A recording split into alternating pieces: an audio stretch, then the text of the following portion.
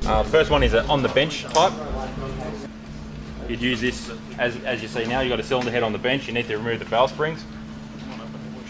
Valve springs are locked in place with little collets, and they're held there with spring pressure. So this sits over the top. Sits over the top of the valve.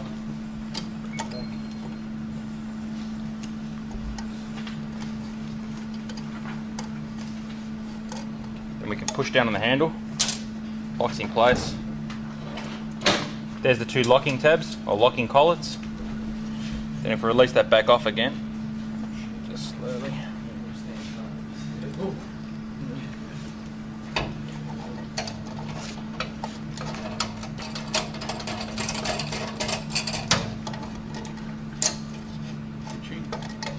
There's a valve spring, and we can remove the valve.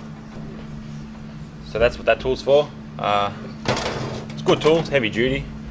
Easy to use once it's off the bench. However, sometimes you need to remove the valve springs to do, say, valve guides or, valve stem seals or something like that. You don't really want to pull the head off the car, so this is where this little tool comes in handy. It moves down, and actually it works like the spring compressor, what I showed you before. You wind the tool on.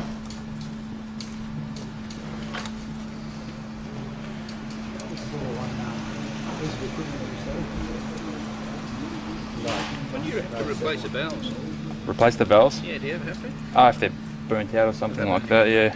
Valves have come a long way since what cars used to be. A lot better materials, a lot better steels. So there's less chance you Especially the valve seats, yeah.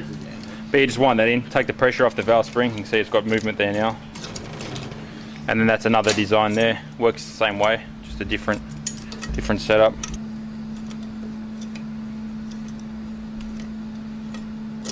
Yeah.